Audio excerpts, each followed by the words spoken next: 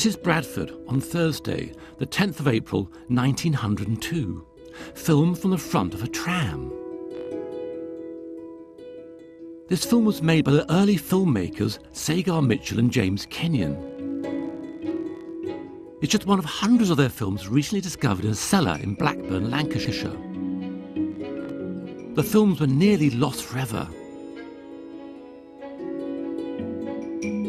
They take us to the world of the real Edwardians, in a way our generation has never seen before.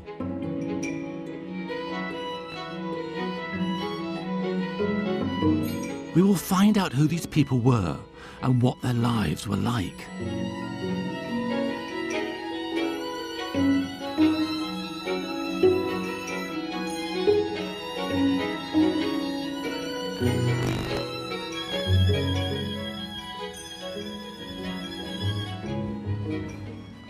These films open a wonderful window into the lives of the men, women and children who appear in them.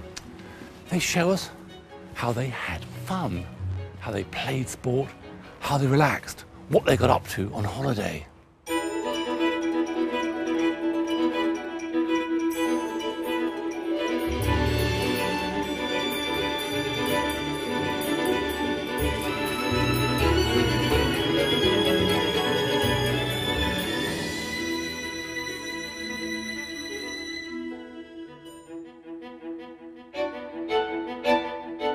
When Mitchell and Kenyon shot these films at the dawn of the 20th century, they captured the essence of the times. Industry was going at full pelt. People were in work and so had more money than ever before. For the first time, they actually went on holidays and had half a day off each Saturday. They even had spare cash to enjoy their leisure. Life in the cotton mills and industries about the country was looking up. It wasn't Mitchell and Kenyon's aim to make an historic record of Edwardian life. Moving film had only recently been invented. But they weren't in it for the sake of art. They did it to entertain and to make a profit.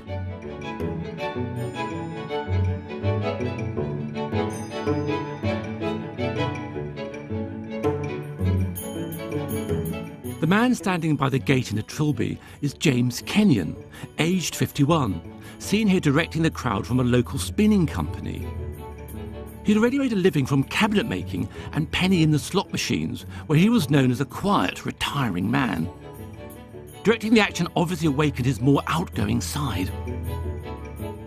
Kenyon threw his lot in with the inventive young entrepreneur Sagar Mitchell, who'd been running a photograph shop with his father.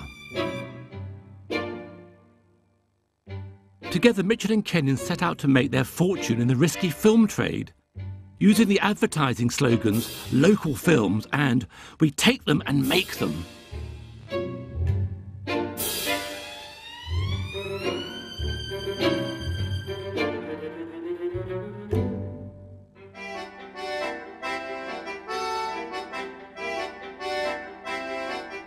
Up until the late 1990s, only a tiny handful of Mitchell and Kenyon films were known about. All this was about to change.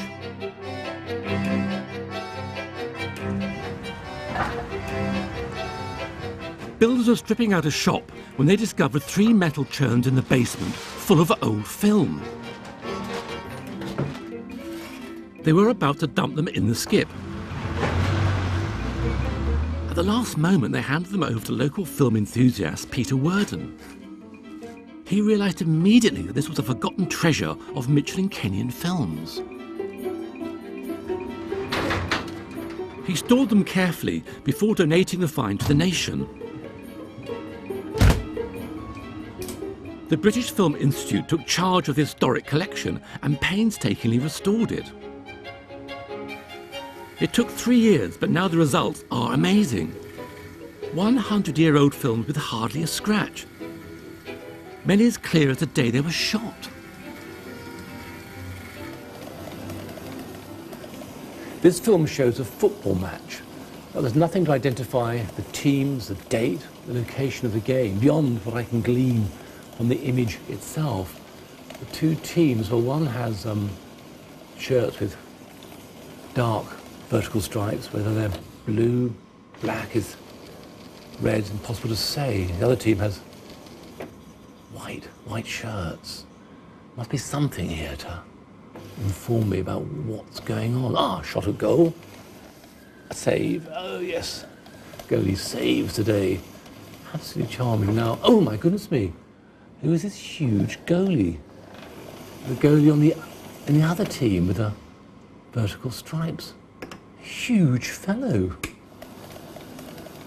Ah, oh, this is wonderful. He's taking a kick from goal. Here he goes, and he's running up. Oh, he almost fell over. No, he must have been a bit of a character. From the team's shirts, we can tell it's Sheffield United playing Bury, and the ground is unmistakably Sheffield's Bramall Lane. So we consulted the fixtures lists for the years that Mitchell and Kenyon did most of their filming, the early 1900s, which led us to guess at just a few possible dates.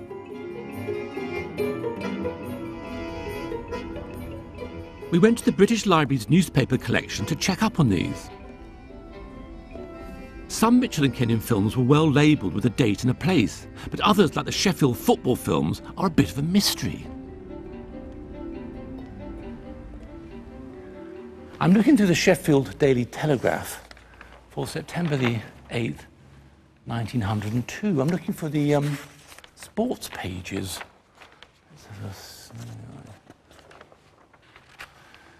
Ah, here we are, football. So here is an account of that game.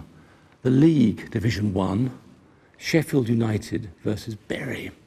Cup holders win a poor game. Now, who are the cup holders? Let's look at the results. Ah, Sheffield United 1, Bury 0. So Sheffield are the cup holders who don't play very well. Now, who was that astonishing fat goalie? Here's the teams, Sheffield United. Oh, okay, here it is. In goal, a chap called Folks. Mr. Folks, the fat goalie. So that astonishing large man was called Folks. John Garrett's family have been watching Sheffield United from the club's earliest days, and he's an avid fan himself. That would probably be the Kop side of the ground as we know it now, which would be behind the goal. My grandfather would have been sort of living in the vicinity of the ground and watching Sheffield United at this time. And it's interesting to think whether he'd be actually in the crowd here watching the game. Now that's looking at Bramall Lane as we see it now, and the houses down the side of the John Street ones. But there's some incredible players out here. Just to see them actually brought to life. I mean, these are people who, prior to this, have really just been in books for us. That's Wilkinson, I believe. That'd be Herbert Chapman just coming on the goal there. That's Needham, who's Sheffield United England's captain. That's wonderful. There's Fatty Folks. I like the way he hitches the trousers up there. It's brilliant, that. So it covers up to the, just under the nipples there. Bang. William Henry Folk, to give him his proper name, or Folks, depending on which spelling you see. Really, when he signed for Sheffield United in 1894, was 6'2", which in those days was very, very tall for a man. And he weighed, we think, 12 stones in weight, which I'm told is about average sort of size-to-height ratio. But with the more success that came to Sheffield United, with the League Championship, with the first FA Cup, the more success that we brought, then the bigger Bill got. And I think his girth tended to increase with the success of the football club. By the time the clip we'd just seen in 1902, Bill, we think, would have weighed about 24 stones as his fighting weight. So I think it's pretty safe to assume that the nickname of Fatty Folks was well earned by that. But legend has it that although he was 24 stones in weight and 6'2" in height, he was as agile as a cat. If you're a centre forward or a striker and you're coming through on goal and you're suddenly confronted with what can only be described as a mountain in a football kit, it must have been an off-putting thing. I mean, imagine standing up as a football player and trying to take a penalty against anybody built like that. His penalty record was absolutely phenomenal, but it's such an intimidating figure. Fatty Folks, whose bulk was such an issue, is responsible for one of the most famous football chants, which is still used by fans today. The chant of who ate all the pies is levelled at players out on the pitch who the away supporters think have probably piled a bit too much of the poundage on. Who ate all the pies? Who ate all the pies?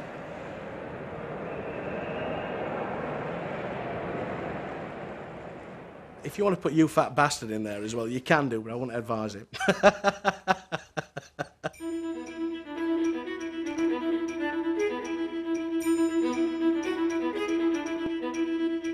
Football was a new passion for working men, even though it had been developed as an elite public school sport. By the end of the 19th century, it has swept the whole nation, particularly the industrial north.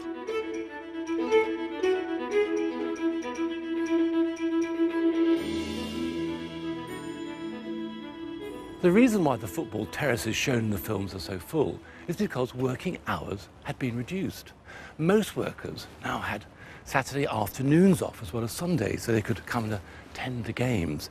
In addition, wages had been increased so workers could afford the minimum entrance fee of sixpence. So they came here in their thousands, helping to create the Northern League of clubs, including Newcastle, Manchester United and Liverpool, teams that still dominate the Premier League. This scratchy, foggy film shows Burnley running out of the Players' Tunnel. But forget its quality, this film is a world exclusive. The second team is Manchester United.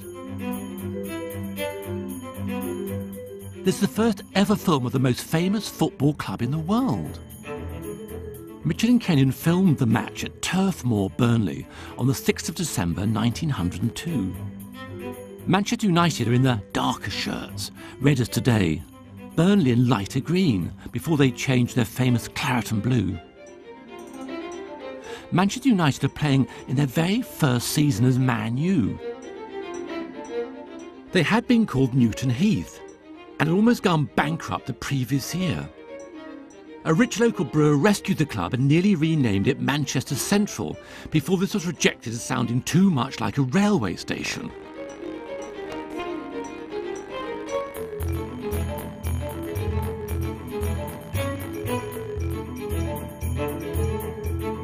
The film was meant to be shown at the Burnley Mechanics Institute that evening. But Manchester United won 2-0, so the film was suppressed, the showing cancelled. The film has never been seen by an audience until now.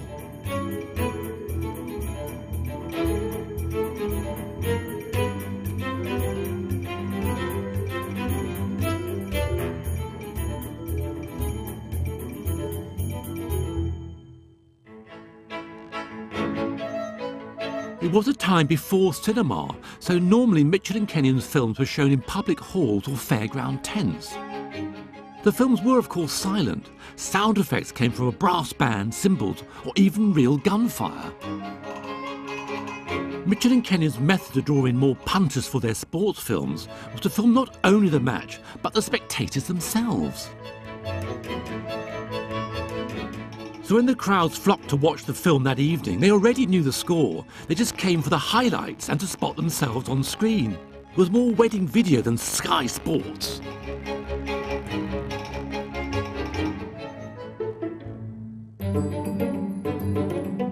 The problem was that Mitchell and Kenyon often failed to capture the best action in football and rugby.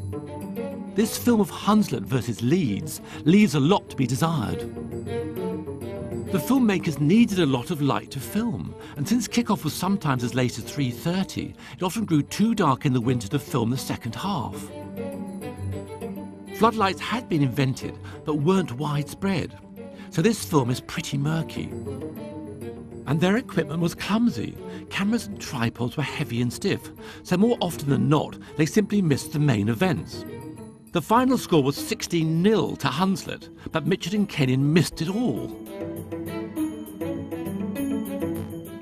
In spite of these problems, Mitchell and Kenyon's sports films lay down a formula which is followed to this day. They filmed the player's entrance, the kick-off, the half-time entertainment, and the mascots.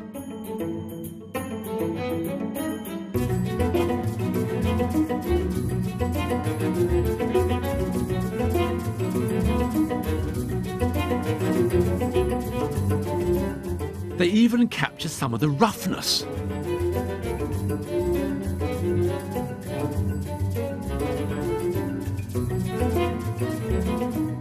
Films of over 100 games of football and rugby were found in those rusty basement canisters, including up-and-coming football clubs like Newcastle United, Bradford City and Preston North End. We managed to track down a Preston North Ender, George Harrison, who has a special interest in this film. Is Wolverhampton coming out on their own? Unusually, usually both teams come out together. They do nowadays. Here we come, Preston. My granddad. Leading him out. But it's a funny feeling seeing a young granddad.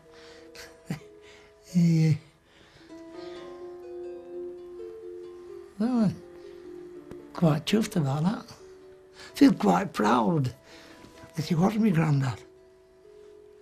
And, you know, reached what he did do in football. I mean, he reached international status, which was a tremendous thing in them days. George's grandfather, Peter McBride, is the man carrying the ball. He had been scouted from Ayr United as a young man, then happily settled for the rest of his life playing on Preston's Deepdale ground. Here he is playing Wolverhampton Wanderers on the 19th of November, 1904. Look, some young lads in that team. They're probably the directors in front there, with their bowler hats and their dicky bow ties and whatnot. One thing you don't see now in a crowd at a football match, that's cigarette smoke drifting up from the ground. Obviously, we know it's not allowed nowadays to be smoking on football grounds. Then we've got all the kids jumping up and down in front of the camera. Everybody waving. None of the men that had moustaches in those days compared with now. Quite a lot. But mostly flat hats. Occasionally you get bowler hats. I don't know whether them were the better class people or not, but the flat hats were working class, mill workers and factory workers. Oh. That looked like it was a penalty. The game ended in a 2-2 draw. For Mitchell and Kenyon, these films were hugely popular. There's always been money in sports filming. No surprise that they were soon outgrowing their shop in Blackburn. Not only were they busy making and selling their own films, they made extra money by developing and processing other people's films on the side.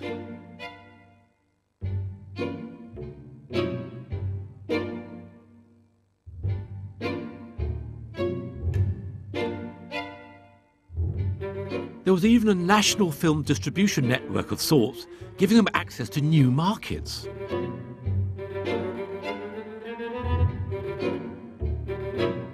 So in September 1901, they had to move from Mitchell's photographic shop to much bigger offices just around the corner with their own studio.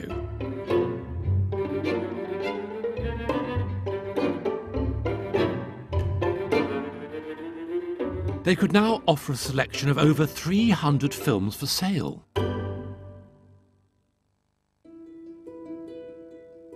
The films covered an extraordinary range of local scenes. People rushing out of work, displays by the local fire brigade,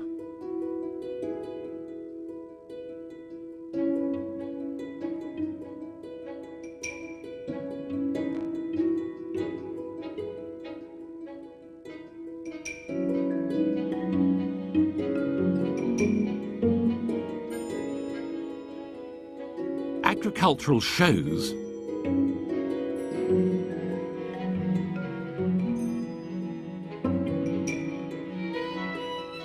and this formal party in Nelson, Lancashire, which has turned out for an earth-shattering event.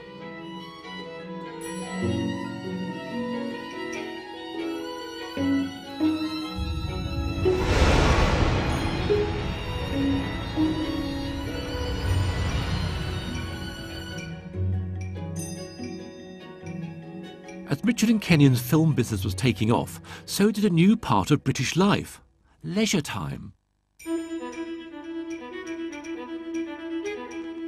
Sunday was, as ever, the day of rest. Here in West Park in Hull, it is a sunny Sunday in April, just after church. It is 12:30, and the congregation is gaily showing off their Sunday best. And what Sunday best it is!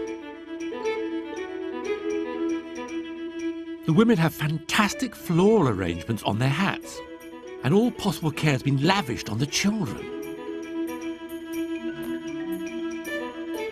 The rich could afford to dress up, but for poorer people their outfits might have spent all week in the pawn shop. On Friday evening, after receiving the week's pay, they would retrieve their smart clothes for the Sunday promenade.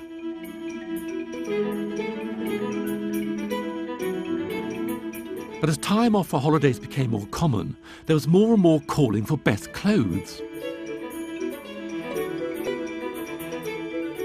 Easter and Christmas were already religious holiday fixtures. Here in Preston, each Easter Monday the town's tradition, which continues to this day, was to roll hard-boiled eggs down the hill. In those days, instead of chocolate eggs, real ones were used. They were a symbol of rebirth and Christ's resurrection. But for most people, it was simply a great excuse for a party in the park. The man in the top hat throws his eggs in the air.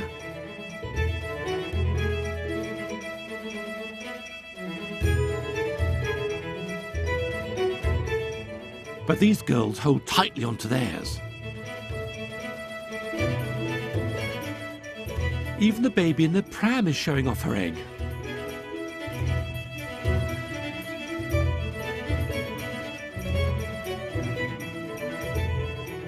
The man who had thrown the eggs was a professional showman. He was amongst 30 or so entertainers who commissioned Mitchell and Kenyon to shoot or develop films for them.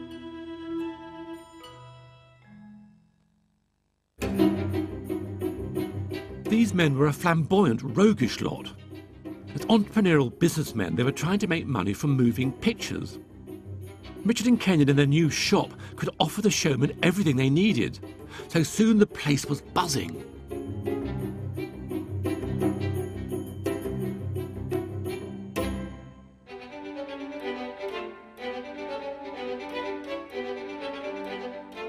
One client was the owner of pleasure gardens in Sunnyvale, Yorkshire. Mr. Joseph Bunce commissioned Mitchell and Kenyon to make this promo film of his new amusements.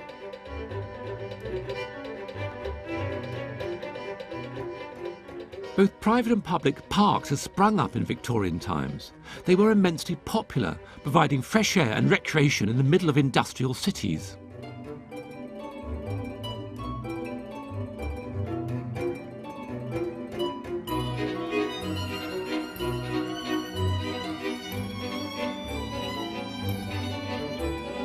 Ancient religious holy days had recently been fixed as bank holidays, which gave people 4 free Mondays off a year.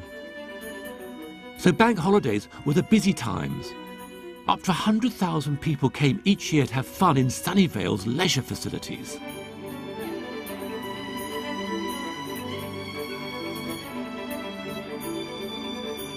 Richard and Kenyon spiced up their ad with some additional action. The man and the woman on the donkeys are actors. And here they are in another scene.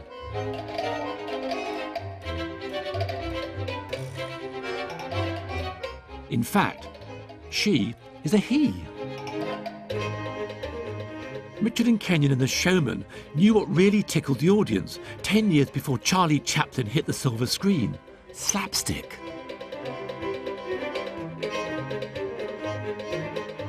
The bowler-hatted showman sets up a man from the crowd. He clears a sightline for the camera and calls action.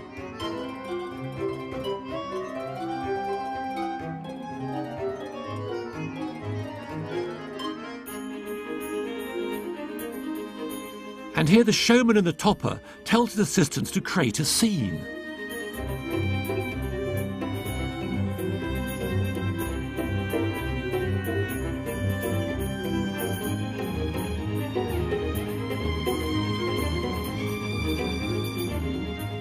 The most flamboyant and inventive showman of the lot was A.D. Thomas, seen directing a parade, then reaping the rewards.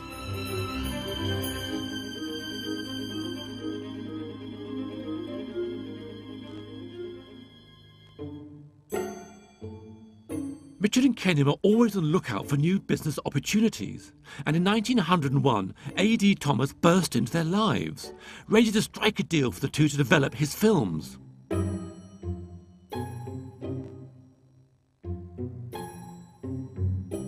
He had aspirations far greater than most showmen, so far in fact that he styled himself the Picture King, the mastermind of the world.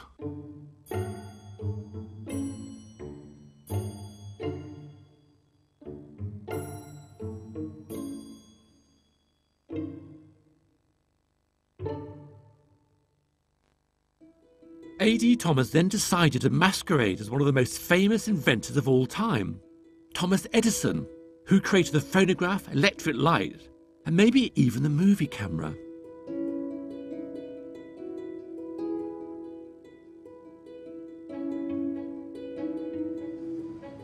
A.D. Thomas dreamt up all sorts of new ways of telling stories. For instance, the first action replay. One popular film uncovered the great cricketing scandal of the year. It was made here at Old Trafford and starred one of the leading cricketers of the age, Arthur Mould.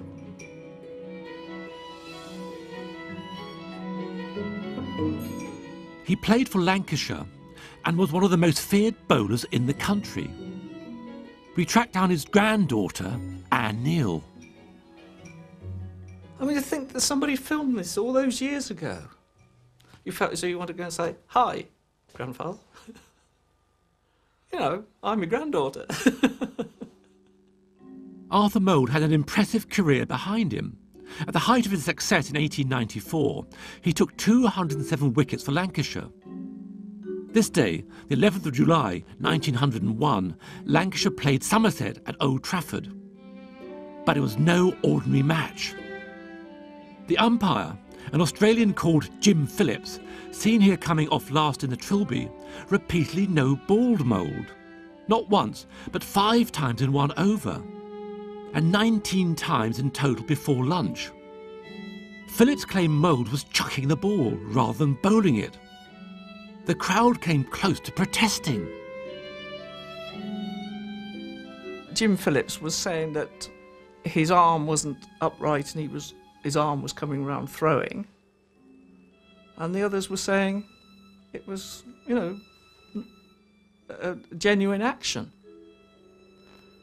The crowd was so in favour or for Arthur Mould, and they couldn't see anything wrong. And I think it was really getting to them that somebody could do this to just a cricketer they respected and everything else. Nasty little man. A.D. Thomas immediately caught wind of the scandal unfolding at Old Trafford. He sent his film crew over and asked Mould and the famous batsman A.N. Hornby to reenact what had happened on the pitch.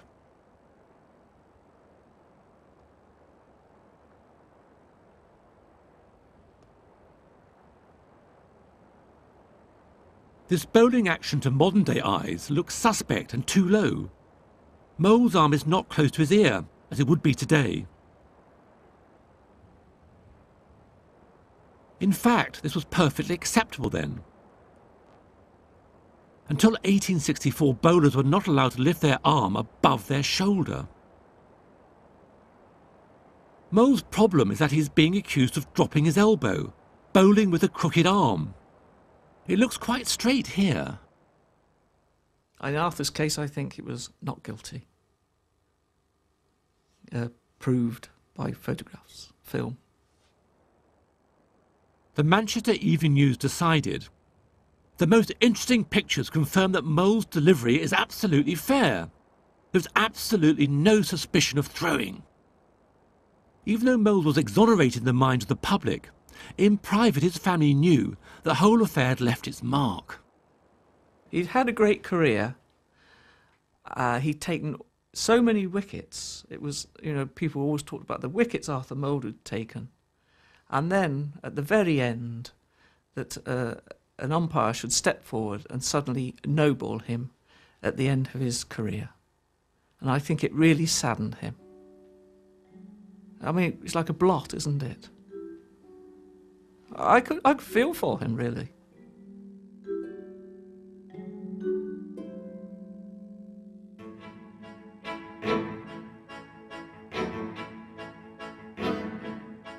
With hits like the Mould film, things were looking good for A.D. Thomas. He was controlling an intricate network of film crews all over the British Isles, training and employing showmen and assistants from London to Yorkshire, from Ireland to Edinburgh. He was hiring public halls to project his films. He even roped in his family, including his wife. For Mitchell and Kenyon, the business arrangement with A.D. Thomas was highly lucrative.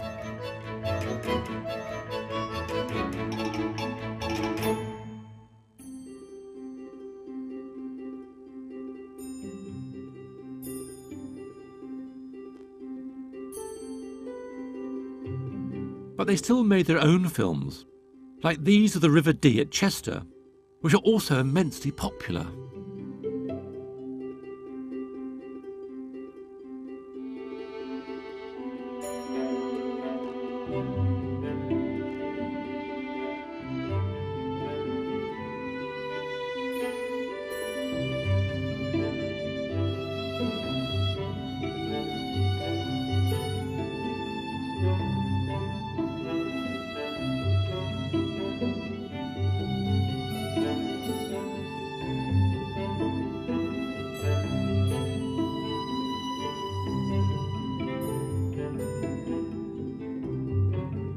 An unlikely crowd puller was the newly founded Birmingham University's first ever degree day in July 1901.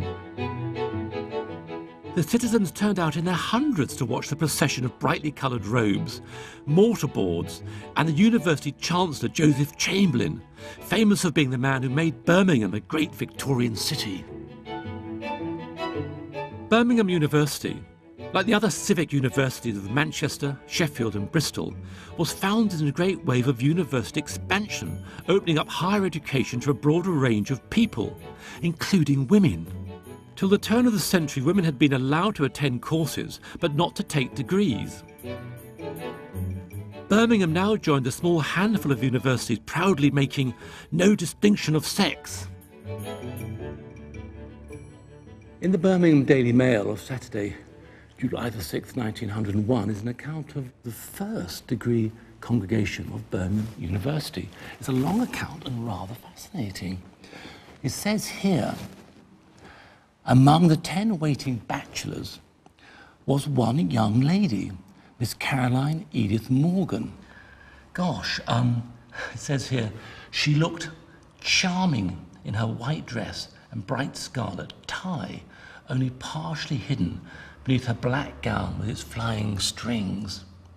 With a slight blush and a merry smile, the first girl graduate, that's in capitals, gosh, it's so patronising, of Birmingham University, mounted the steps and approached the Chancellor, who repeated the formula of admission amid the hearty plaudits of the great audience.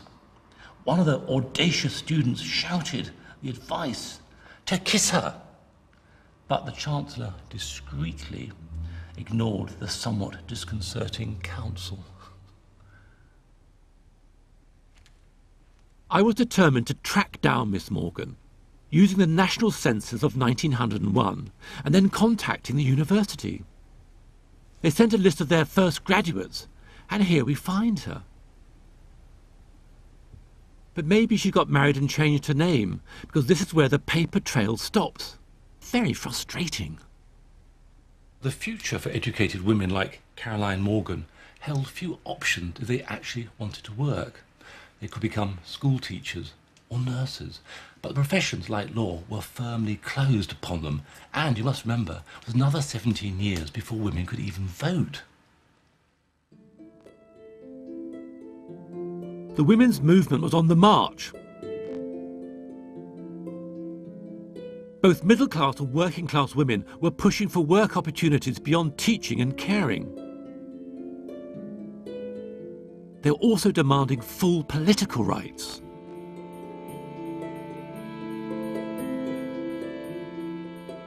The movement might have been split between the suffragettes and the suffragists.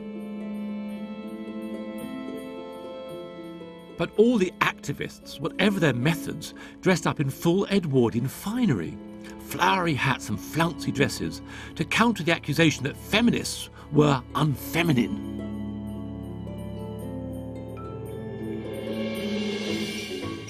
There was still a large premium on female respectability. The Coventry Town Fathers used the annual Lady Godiva procession to boost their civic prestige.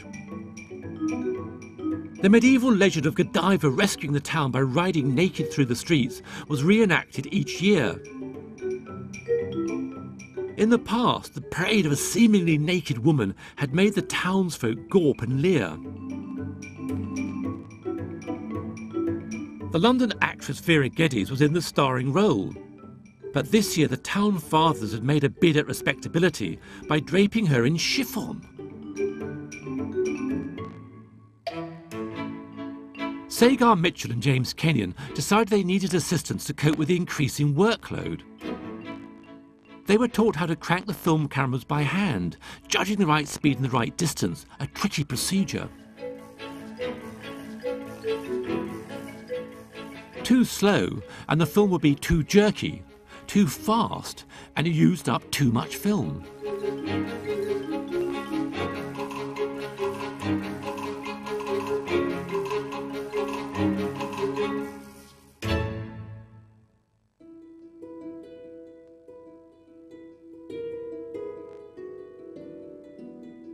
This exuberant carnival procession in Crewe was in aid of their local hospital.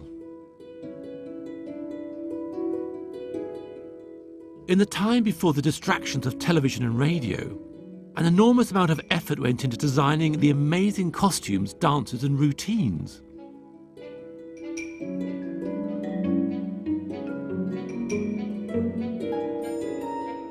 Look closely at these clog dancers. You will see they are all men.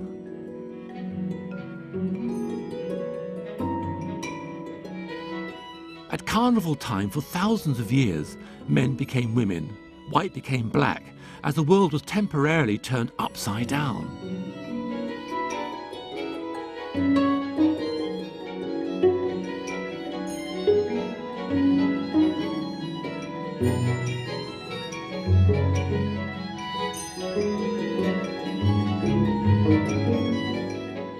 Next, around the corner, I came across this section of the march. The men are blacked up as both male and female gollywogs, doing a dance routine.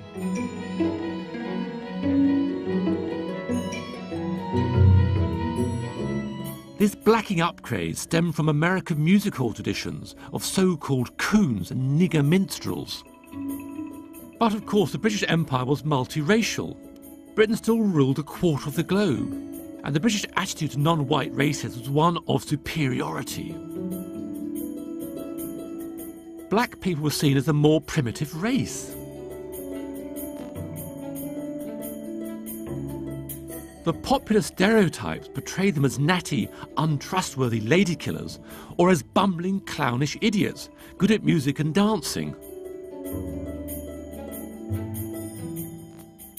Mitchell and Kenyon filmed such street processions all over the country.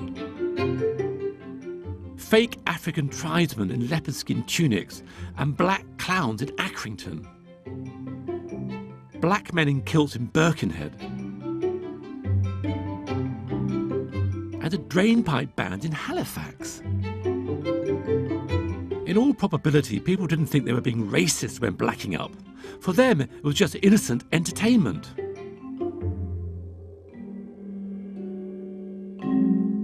Asians then were given more respect. Gandhi and Prince Ranji, the cricketer, studied in England. While these Indian sailors marched alongside white servicemen in Liverpool on one of the most patriotic occasions of the year, Trafalgar Day.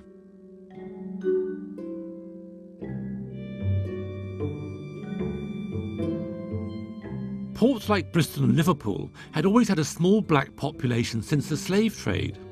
These 3 black men are coming off the commuter ferry on the Wirral. However, in most cities, black people were a tiny minority.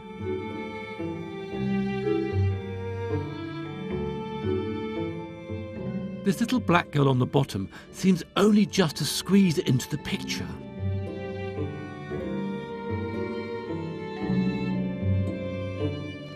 This chap has clearly been asked by the showman in the top hat to join in the crowd.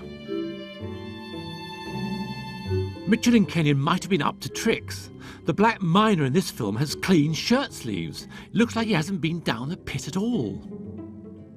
To amuse the audience, the filmmakers may have placed a genuine black face, a fairground entertainer, amongst the blackened faces of the miners.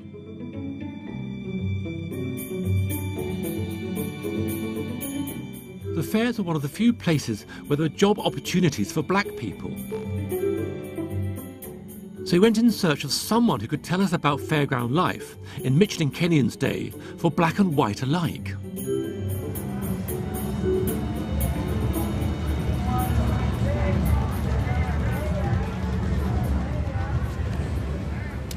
In entertainment and fairground communities, there's no difficulty tracking people down, no need to go to the library or use a 1901 census. These are very close-knit communities with a strong sense of the history of fairground shows and families. Celine Williams's family has been one of the most important on the fairground for generations. You come on a fairground and you would see coloured people on the boxing booths. Sometimes you would find them working on the shows or on the rides. Nobody barred. There you are, look. 2 rounds, nobody barred. So if you go 2 rounds in the ring and you come off the best man, that would be your reward. They were noted for being good fighters with the coloureds. There he's got the trumpet, blowing it to draw the crowds and draw the attention.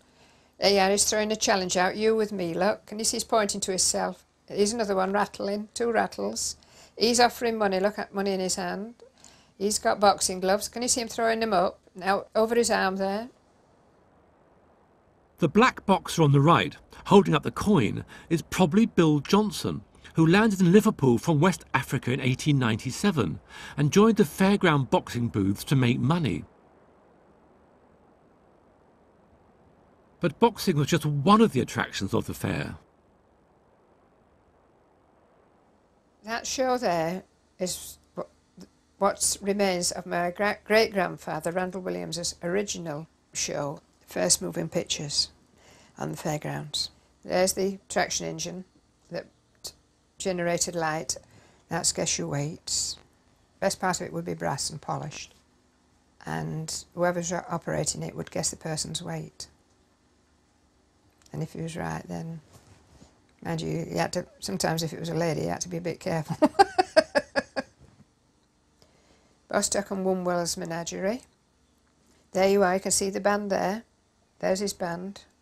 There's 2 live bears. Clowns. There here comes the tumbler.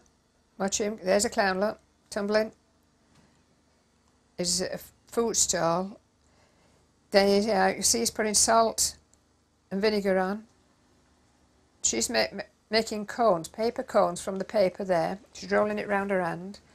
He's filling them and selling them. It could be chips, but it looks more like small potatoes to me.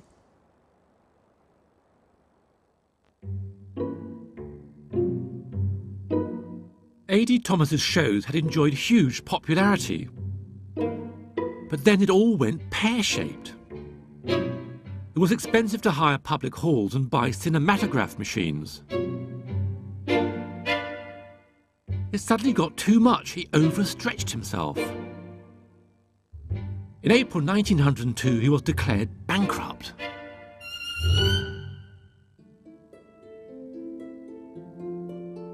For 51 weeks a year, the coal pits, factories and cotton mills were busy.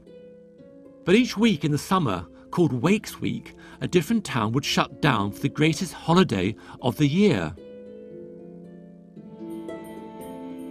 Originally a one-day holiday of the local patron saint, by Mitchell and Kenyon's day, this is expanded to a whole week free.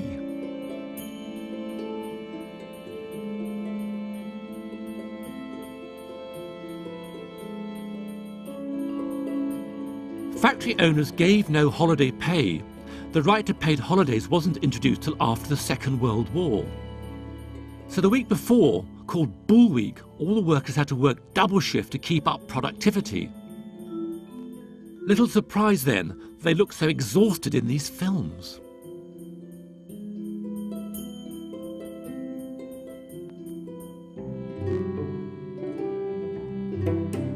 Mitchell and Kenyon rushed from one town to the next throughout the summer months, filming workers leaving their factories and handing out leaflets to let people know where the films were to be shown.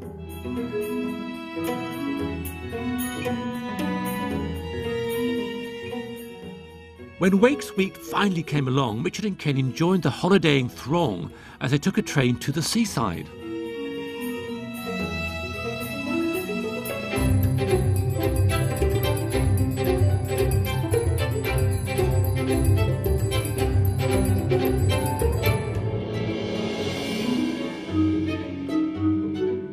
Holidays were the new wonder of the age, and the most important resort for the north of Britain was Blackpool. What this meant is during the holiday season, entire towns transferred here, which meant that effectively you went on holiday with your neighbours. Some people came for one day, others who'd saved up lots of money would stay for the entire week. Blackpool was, I suppose, rather like Marbella and Alton Towers combined. Exotic, romantic, magical.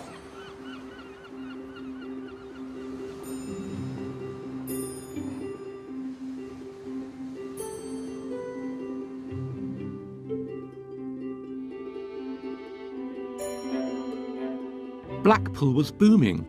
Over 2.5 million visitors came within sight of the Blackpool Tower each year by 1901. Soon the promenade had to be extended. The sheer pressure of visitor numbers meant that widening it became inevitable. Builders used sand from the beach to broaden the road by 100 feet.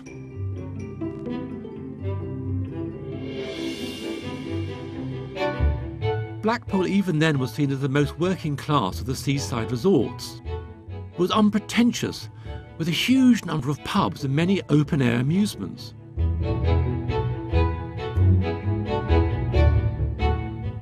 Other resorts had different reputations. Next door, Lytham St Anne's was posher, while Southport was both religious and sedate.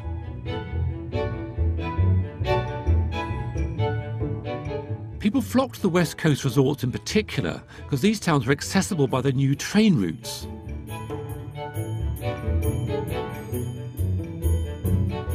City dwellers from neighbouring cotton towns and places far further afield could be transported to the sea in a couple of hours. Morecambe Bay was particularly popular with people from the other side of the Pennines because of the direct train routes from Bradford and Leeds. Morecambe became known as Bradford by the Sea.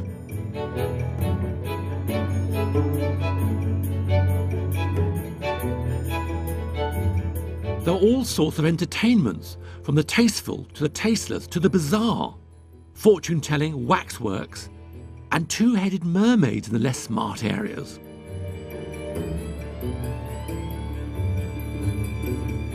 It's not immediately obvious what this man is selling. It looks to me like it could be foxtails.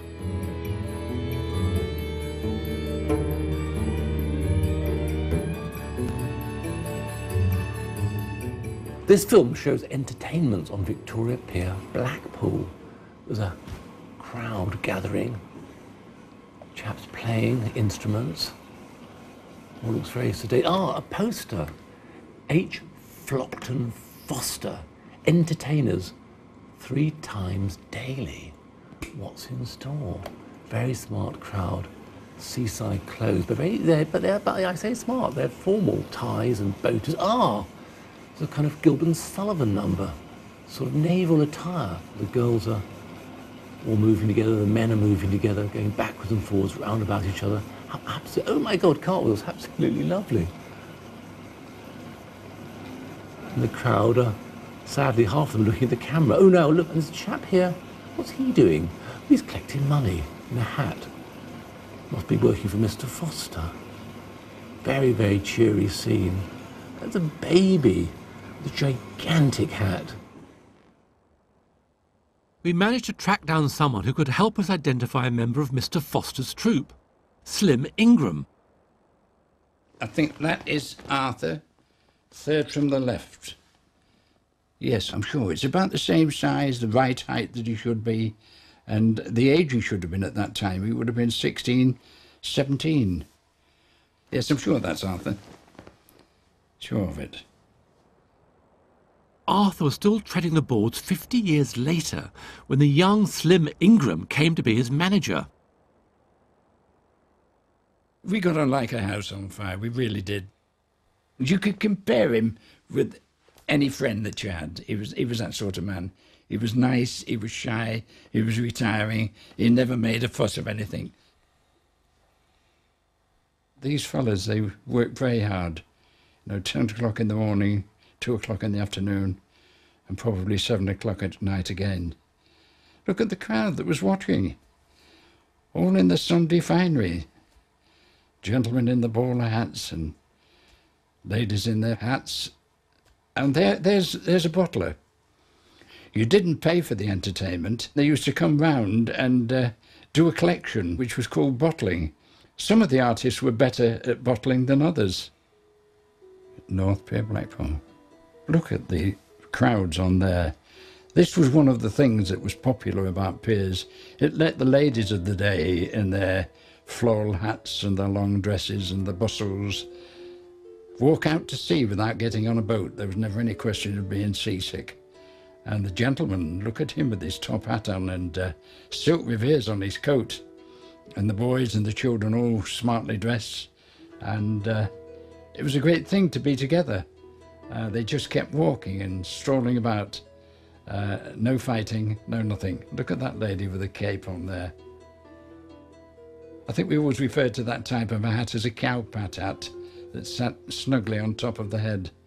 But they had a lot of pleasure in coming to Blackpool, and they would do that day in and day out. Oh, look at that, it's a boy with his school cap on. He must have just passed something, and he's proud of what he's won. They were certainly coming to enjoy themselves.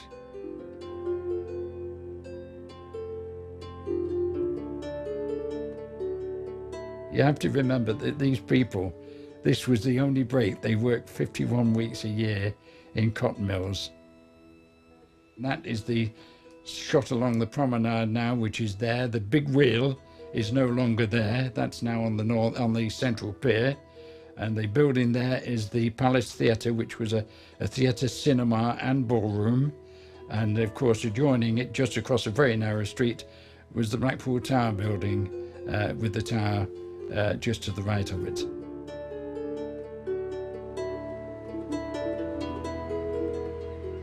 From those 2.5 million visitors in 1901 to 6 million visitors today, Blackpool still claims to be the largest tourist attraction in Britain.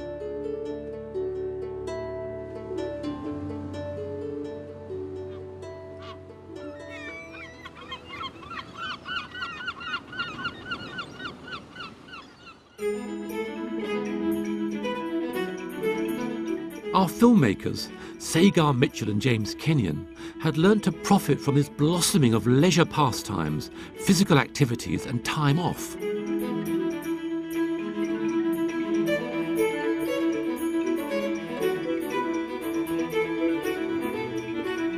They caught on screen the new vogue for athletics, the craze for cycling and all sorts of so-called sporting occasions.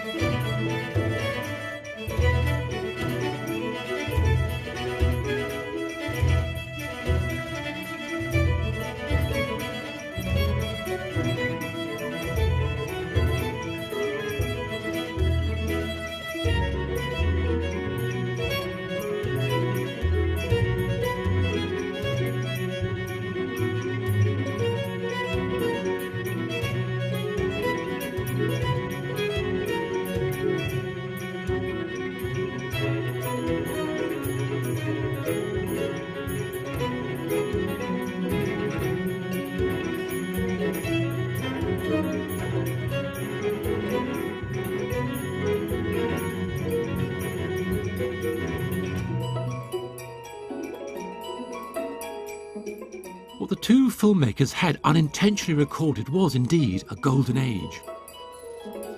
For working people, it was a time of innocence before the world wars, when life in industrial Britain was becoming less harsh and there were more freedoms.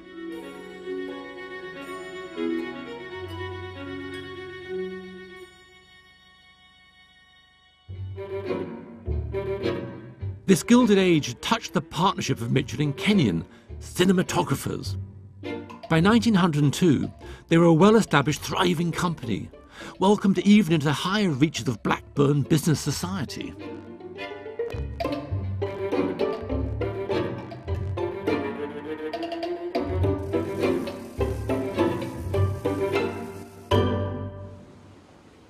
Mitchell and Kenyon had filmed the lives of thousands of working people who had more cash than ever before. For the first time, people could afford proper holidays and had leisure time to watch the new popular sports of rugby and football. And it looked as if Mitchell and Kenyon might become one of the most successful and important film companies in Britain. Next, we'll tell the story of Mitchell and Kenyon's growing riches and the effect of the new phenomenon, purpose-built cinemas. We'll show the first ever crime reconstruction, filmed in 1901, and explore saints and sinners in Mitchell and Kenyon's films.